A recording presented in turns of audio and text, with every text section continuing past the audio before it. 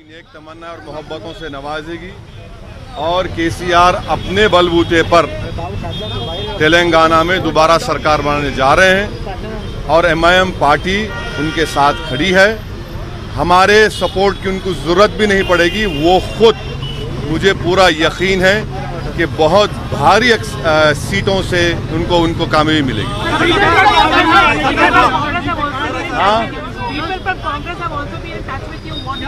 I see now my answer to your question is that my meeting today with KCR, that in itself is an answer to your question, and people who are saying, then they should answer that question. But as far as my party is concerned, I am pretty much sure and confident that the people of Telangana would once again bless KCR and he will form a new government based on his own strength, and I'm pretty much sure that large number of MLAs and seats would be won by KCR.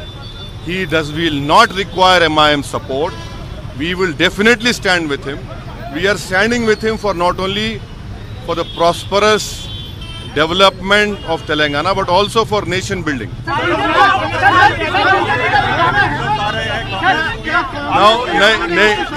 सुनिए, अगर Congress party ऐसा कह रही है तो उनको बताना चाहिए कि मुझसे किसने बात की। जब मैं खुद केसीआर साहब के घर पर गया हूं, उनसे मुलाकात किया हूं, 3 घंटे की मेरी मुलाकात रही है और मैं आप तमाम के सामने इस बात को साफ और वाज़े तौर पर बता रहा हूं कि कल तेलंगाना की आवाम के चंद्रशेखर राव को बहुत भारी अक्सरियत से कामयाब करेगी। उनके एमएलएस बहुत बड़ी तादाद में कामयाब होंगे। उनको किसी पार्टी की सपोर्ट की ज़रूरत नहीं पड़ेगी। एमआईएम पार्टी ने इलेक्शन से पहले ही कह दिया था कि केसीआर दोबारा तेलंगाना के सीएम बनेंगे और इंशाअल्लाह ताला तेलंगाना की आवाम उनके साथ है, वो दोबारा बनेंगे। और इसीलिए मैं यहाँ पर आज आया हूँ। तो अब ये कोई मुझसे बात कर रहा है, मिल रहा है, बोल रहा है, उनको बताना चाहिए।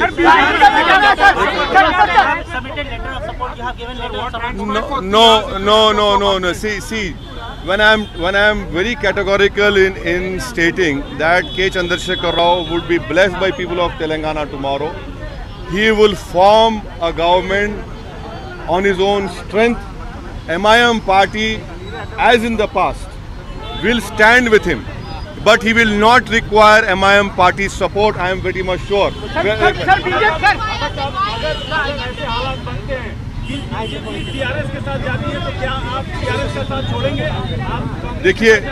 देखिए प्रमोद साहब, ऐसा सिचुएशन नहीं उभरने वाला है। बीजेपी की जितनी स्ट्रेंथ थी ना 5, वो कल आप देखेंगे 12 बजे तक वो कम हो जाएगी। और मैं फिर से दोहरा रहा हूँ, के चंद्रशेखर राव कल गवर्नमेंट बनाएंगे, अपनी स्ट्रेंथ के ऊपर बनाएंगे, ना उनको किसी पार्टी की जरूरत नहीं पड़ेगी।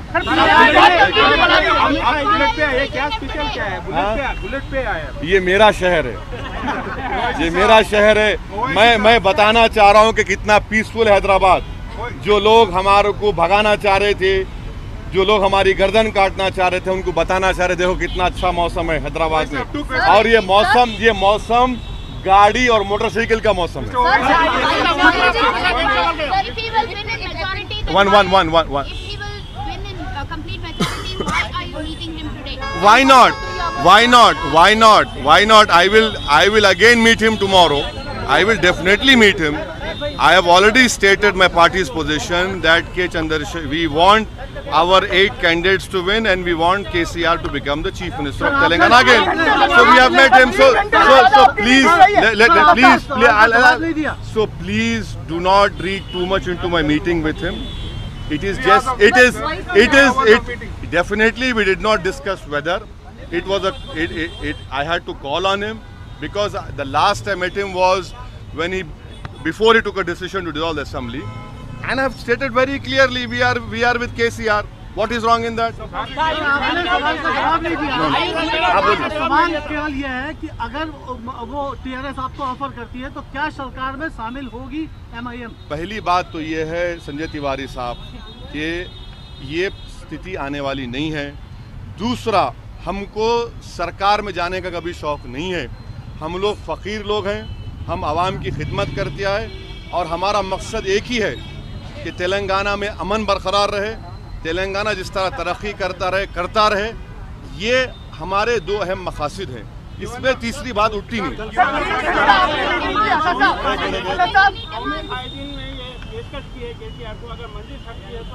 कौन? अरे वो छोड़िए उनका, कल उनकी टाइट होने वाली है। नहीं, कल मैं आप लोगों की सहूलत के लिए हैदराबाद में दस्तयाब हूँ। अरे लोकल तेलुगु मीडिया यार, अरे लोकल तेलुगु मीडिया को ठहरो यार, local Telugu media, no Telugu media ठहरो।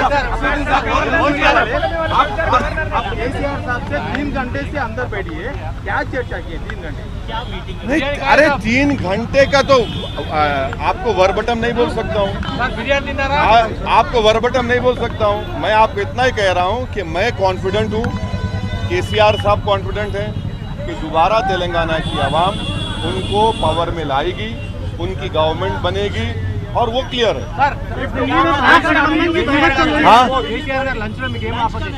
अरे वाह, आप मेरे घर को मैं खिलाया तो आपको।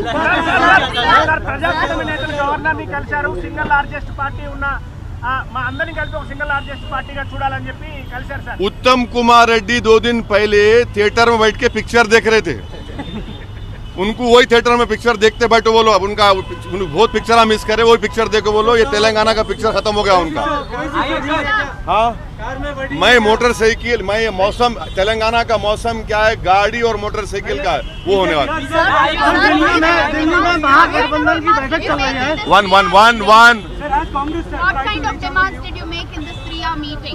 I mean, no demands. I have clearly said very clearly, KCR will form a government on his own strength, inshallah. MIM, he will not even require MIM's party support, but we will definitely stand with him because we want Telangana to progress more, and we want to do some nation building. It's very important. Last question. BJP के इस बयान को आप किस तरह से देखते हैं?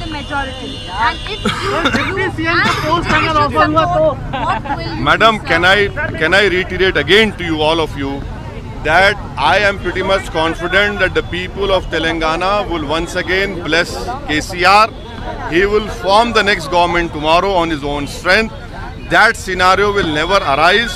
I am pretty much sure. No, I cannot answer that question. It is for them to answer, because till 3 days ago I was C team. Till 3 days ago I was Modi's team. Till 3 days ago Congress leader said that we made MIM. Now it is for them to answer all these questions. When you talk in such, when you stoop down to such a level, and then you talk, I don't know what to say. कल पतंग उड़ेगी, आप देख लेंगे इंशाअल्लाह ताला। अकबर साहब ने बड़ा फेमसली, अब अकबर साहब नहीं, असद साहब उनके जो पार्टी प्रेसिडेंट है, आपके सामने बात कर रहे हैं। थैंक यू, सलाम अलैकुम।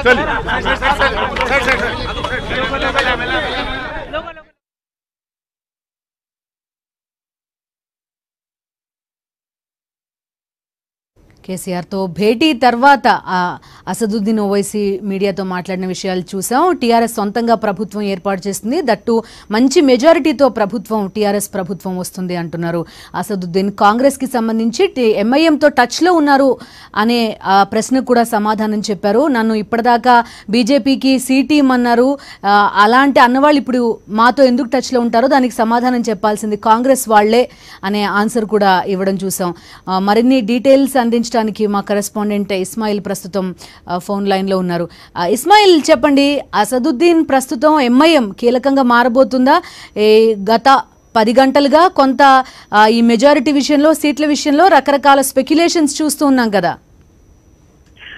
అసదుద్దీన్ మాట్లాడినటువంటి విధానం ఒకటి చూస్తే, కేసీఆర్ స్వయంగానే సొంత బలంతోనే రేపు ప్రభుత్వాన్ని ఏర్పాటు చేయబోతున్నారు. ఆయన మళ్ళీ ముఖ్యమంత్రి కాబోతున్నారు. ప్రజల ఆశీర్వాదం ఆయనకు ఉంది. నేను ఆయన కంగ్రాచులేట్ చేయడానికి ఆయనతో మాట్లాడడానికి వచ్చాను అనేటువంటి విషయాన్ని ఆయన చెప్పడం జరిగింది. బట్ డెఫినెట్ గా కలిసినటువంటి విధానం, ఆయన ఒక బుల్లెట్ పైన వచ్చినటువంటి విధానం చూసినా కానీ ఆయన బయటకు వచ్చి మాట్లాడినటువంటి తీర్చిస్తే ఇక్కడ హైదరాబాద్ వాతావరణం చాలా బాగుంది. ఇప్పుడు ఇక్కడ ఒక కారు, ఒక 2 వీలర్ మోటార్ సైకిల్ సంబంధించినటువంటి వాతావరణం నడుస్తోంది అనేటువంటి ఒక విషయాన్ని కూడా చెప్పారు. ఇక కాంగ్రెస్ ప్రస్తావన తీసుకొచ్చినప్పుడు ఆయన 2-3 విషయాలు చాలా స్పెసిఫిక్ గా చెప్పారు. 2 రోజుల క్రితము ఉత్తమ్ కుమార్ రెడ్డి ఒక థియేటర్ లో కూర్చుని సినిమా చూస్తున్నారు. ఆయన అలాగే సినిమా చూడనివ్వండి, తెలంగాణ సినిమా కంప్లీట్ అయిపోయింది, ఆయన మిస్ అయిన సినిమాలు థియేటర్ లో కూర్చి చూసుకోనివ్వండి అనేటువంటి ఒక మాట చెప్పారు. నిన్నటి వరకు నన్ను బీజేపీకి బి టీము సి టీం అని చెప్పారు, ఇప్పుడు ఏ విధంగా కాంగ్రెస్ వాళ్ళు మాట్లాడతారు, ఇది కాంగ్రెస్ వాళ్ళకి వదిలిపెడుతున్నాను అనేటువంటి మాట చెప్పారు. సో ఆయన డైరెక్ట్ గా కేసీఆర్ కి తాను మద్దతు ఇస్తున్నటువంటి మాట చెప్తూనే ఎక్కడ కూడా నెగోషియేషన్స్ కి కాంగ్రెస్ తో అవకాశం లేదు అనేటువంటిది చాలా స్పష్టంగా ఇక్కడ కేటగిరీలుగా చెప్పారు. నిజంగానే కాంగ్రెస్ పార్టీకి సంబంధించి ఒక ఆలోచన ఉంది. ఎక్కడైనా సీట్లు తక్కువైతే ఏకైక ఆల్టర్నేటివ్ కాంగ్రెస్ పార్టీకి ఎంఐఎం మాత్రమే. ఒకవేళ బీజేపీ 5-6 సీట్ల గెలుచుకున్నా కానీ కాంగ్రెస్ బీజేపీతో నెగోషియేట్ చేయలేదు. ఒకవేళ నెగోషియేట్ చేయాల్సి వస్తే కేవలం ఎంఐఎం మాత్రమే ఉంది. కాబట్టి కాంగ్రెస్ పార్టీకి సంబంధించినటువంటి ఏకైక సోర్స్, ఒకవేళ తనకు తక్కువ పడితే కోalition లో ఎక్కడైనా ప్రభుత్వాన్ని ఏర్పాటు చేసేందుకు ఎంఐఎం సంబంధించి ఎమ్మెల్యేల మద్దతు తీసుకునేటువంటి అవకాశం కాంగ్రెస్ ఉంది. ఇప్పుడు అసదుద్దీన్ ఓవైసీ అటువంటి చర్చలు జరగట్లేదు. కాంగ్రెస్ పార్టీ దీన్ని ఆలోచించుకోవాలి. కాంగ్రెస్ పార్టీయే నన్ను క్రియేట్ చేసింది, నేను బీజేపీకి బి టీం సి టీం అని నిన్నటి వరకు ప్రచారం చేశారు, ఇప్పుడు నాతో వాళ్ళు ఎలా మాట్లాడతారు అనేటువంటిది చాలా స్పష్టంగా చెప్పడం జరిగింది. అక్బరుద్దీన్ టాపిక్ తెచ్చినటువంటిది కేసీఆర్ ప్రభుత్వం. కేసీఆర్ సొంత మెజార్టీతోనే ప్రభుత్వాన్ని ఏర్పాటు చేస్తారు. ఇది నా అసెస్మెంట్. ఆయనతో కూర్చుని నేను మాట్లాడాను. ఆ తర్వాత రేపు కూడా వస్తాను, రేపు కూడా ఆయన కంగ్రాచులేట్ చేస్తాను. కేవలం ఆయన కంగ్రాచులేట్ చేయడానికి మాత్రమే వచ్చాను, పొలిటికల్ గా నా మద్దతు ఆయనకు ముందు నుంచి ఉంది అనేటువంటి మాట చెప్పారు. సో ఒక విధమైనటువంటి వాతావరణాన్ని ఏర్పాటు చేసేటువంటి ఒక ప్రయత్నం జరిగింది. ప్రభుత్వం కేసీఆర్ ఏర్పడబోతుంది, దానికి మా మద్దతు కూడా ఉంది. కాబట్టి మేము అటు ఇటు ఊగుతున్నాము, ఊగిసలాట్లు లేము అనేటువంటిది నేను కేటగిరికల్ గా స్పష్టం చేయడానికి ఇక్కడికి వచ్చాను అనేటువంటిది అసదుద్దీన్ ఓవైసీ చెప్తున్నటువంటి మాట. సో కాంగ్రెస్ కు సంబంధించి ఎంఐఎం తలుపులు పూర్తిగా మూసిపోయినట్టే అనేటువంటిది మనం ఇక్కడ నుంచి చూడాలి. నిజంగానే ఒకవేళ బొటాబొటి మెజార్టీ టీఆర్ఎస్ కు వస్తుందా, లేకుంటే టీఆర్ఎస్ సొంతగా మెజార్టీ ఏర్పాటు చేస్తుందా అనేటువంటి రేపు ఫలితాల తర్వాత రాబోతుంది. బట్ కాంగ్రెస్ కు ఒకవేళ సీట్లు తక్కువ అయితే కాంగ్రెస్ కు ఎంఐఎం నుంచి సీట్లు రావు, సీట్లు ఇచ్చేటువంటి పరిస్థితి లేదు అనేటువంటిది అసదుద్దీన్ ఓవైసీ చాలా స్పష్టంగా చెప్పారు. కాబట్టి ఒక విధంగా 7 నుంచి 8 సీట్లు ఎంఐఎం గెలిచేటువంటి అవకాశం ఉంది. అదేవిధంగా బీజేపీ కూడా 5 నుంచి 6 లేకుంటే 10 సీట్లు ఇంకా పెరిగేటువంటి అవకాశం. దాదాపు 15-20 సీట్లు ఒక విధంగా బ్లాక్ అయిపోయినాయి. ముఖ్యంగా కాంగ్రెస్ పార్టీకి సంబంధించి, కూటమికి సంబంధించి ఈ సీట్లు ఆ కూటమితో కలిసేటువంటి అవకాశం లేదు అనేటువంటిది ఇక్కడ చాలా స్పష్టంగా అర్థమవుతుంది. కాబట్టి ఆప్షన్స్ టీఆర్ఎస్ దగ్గర ఓపెన్ ఉన్నాయి. ఎంఐఎం కు సంబంధించి ఎంఐఎం మద్దతు బేషరతుగా మద్దతు కూడా ప్రకటించింది. ఇప్పుడు అసదుద్దీన్ ఓవైసీ నేరుగా వచ్చి ఆయన మాట్లాడి కేసీఆర్ ప్రభుత్వం ఏర్పడుతుందని చెప్పడాన్ని బట్టి చూస్తే ఒకవేళ 1-2 సీట్లు కేసీఆర్ కు తగ్గినా, టీఆర్ఎస్ కు తగ్గినా అది స్పష్టంగా ఎంఐఎం నుంచి వచ్చేస్తుంది అనేటువంటిది ఇప్పుడు అసదుద్దీన్ ఓవైసీ ఒక విధంగా ఒక మెసేజ్ ఇచ్చేటువంటి ప్రయత్నం అయితే చేశారు. ఇస్మాయిల్, వినిపిస్తుందా నా వాయిస్ మీకు? చెప్పండి. రైట్ ఇస్మాయిల్, అక్బరుద్దీన్ కి సంబంధించిన ఒక ప్రశ్న అడిగినప్పుడు రియాక్షన్ చూసాను, పార్టీ ప్రెసిడెంట్ హోదాలో ఈ ఆన్సర్ చెప్తున్నాను అని. ఎలా అర్థం చేసుకోవాలి? కొంత అసదుద్దీన్ వైఖరికి భిన్నంగా అక్బరుద్దీన్ రియాక్ట్ అయ్యారు అని అడిగినప్పుడు. బట్ డెఫినెట్ గా ముఖ్యంగా ఎంఐఎం కి సంబంధించి ప్రెసిడెంట్ గా అన్ని నిర్ణయాలు అసదుద్దీన్ ఓవైసీ తీసుకుంటాడు. ప్రతి నిర్ణయాన్ని తీసుకున్నటువంటి ప్రతి నిర్ణయాన్ని పార్టీలో అన్డిస్ప్యూటెడ్ గా ఎవరు కూడా ఛాలెంజ్ చేయరండి. అక్బరుద్దీన్ కూడా అసదుద్దీన్ తీసుకున్నటువంటి నిర్ణయానికి కట్టుబడి ఉంటారు. బట్ ఎలక్షన్ క్యాంపెయిన్ జరిగినటువంటి తరుణంలో ముఖ్యంగా అక్బరుద్దీన్ కి సంబంధించి ఫెరోషియస్ గా మాట్లాడతారు. కొన్ని కాంట్రవర్షియల్ స్టేట్మెంట్స్ కూడా అందులో ఉంటాయి అనేటువంటిది ముందు నుంచి ఎస్టాబ్లిష్ అయినటువంటి విషయం. ముఖ్యంగా ఆయన ఒక పెద్ద అక్బరుద్దీన్ కి సంబంధించిన క్యాంపెయిన్ స్టైల్ చూస్తే అక్బరుద్దీన్ కొంచెం డీసెంట్ గా, అదేవిధంగా నేషనల్ మీడియాలో తనకు సంబంధించినటువంటి ఎక్కువ ప్రచారం ఉంటుంది. తను ఏది మాట్లాడినా నేషనల్ మీడియా దాన్ని క్యారీ చేస్తుంది. కాబట్టి ప్రతిదీ కొంత ఆలోచించి చెప్పేటువంటి వైఖరి అసదుద్దీన్ లో కనిపిస్తుంది. బట్ అక్బరుద్దీన్ వరకు ఒక పెద్ద లార్జ్ గ్రూప్ ను ఆయన ఎప్పుడు సంబోధిస్తుంటారు. ఆయన సంబంధించిన మీటింగ్స్ లో పెద్ద ఎత్తున యూత్ వస్తారు. వాళ్ళను ఉర్రు తొలగించే విధంగా కొన్ని కాంట్రవర్సీ స్టేట్మెంట్స్ కూడా అక్బర్ చేస్తుంటారు. ఆయన కొన్ని ఈ మొత్తం సిరీస్ ఆఫ్ ప్రచారంలో చూసుకుంటే ఎవరినైనా కానీ తలవంచేటట్టు చేసేటువంటి శక్తి మాకుంది. అక్బరుద్దీన్ గతంలో ఇది చేశారు, ఎంఐఎం ఇది చేయబోతుంది. ఎవరు ముఖ్యమంత్రి కావాలనుకున్నా కానీ మా సపోర్ట్ అవసరము. ఒకవేళ మేమే కింగ్ మేకర్ అవుతాం కావచ్చు, మాకే కింగ్ అయ్యేటువంటి అవకాశం కూడా వస్తుందనేటువంటిది ఆయన గతంలో 2-3 సార్లు అక్బరుద్దీన్ తన స్టేట్మెంట్స్ ఇచ్చారు. సో అప్పుడు కొంత డిస్కషన్ కూడా జరిగింది. బట్ దానికి ఇప్పుడు ఒక మీడియా ప్రతినిధి అక్బరుద్దీన్ ఇలా అన్నారని చెప్పినటువంటి దానికి నేను అసదుద్దీన్ వచ్చింది, నేను పార్టీ ప్రెసిడెంట్ ని, నేను మాట్లాడుతున్నాను, ఇది నా అభిప్రాయం అని ఆయన నేరుగా చెప్పడం జరిగింది. సో పార్టీకి సంబంధించి ఏ నిర్ణయమైనా తీసుకునేటువంటి అధికారము, హక్కు తనకే ఉంది అనేటువంటిది అసదుద్దీన్ చాలా స్పష్టంగా చెప్పారు. కాబట్టి రేపటి నుంచి ఒకవేళ టీఆర్ఎస్ కు ఎంఐఎం మద్దతు అవసరమైనా, లేకుంటే పార్టీకి టీఆర్ఎస్ కి ఓన్ గా మెజార్టీ వచ్చినా కానీ అసదుద్దీన్ ఎంఐఎం అనేటువంటిది టీఆర్ఎస్ తో ఉంటుంది అనేటువంటి చాలా స్పష్టం చేశారు. దీంట్లో ఎంఐఎం సంబంధించి ఎటువంటి రెండో అభిప్రాయం లేదు. పార్టీ అధ్యక్షుడిగా నేను ఇది స్పష్టం చేస్తున్నాను అనేటువంటిది అసదుద్దీన్ అభిప్రాయం. రైట్.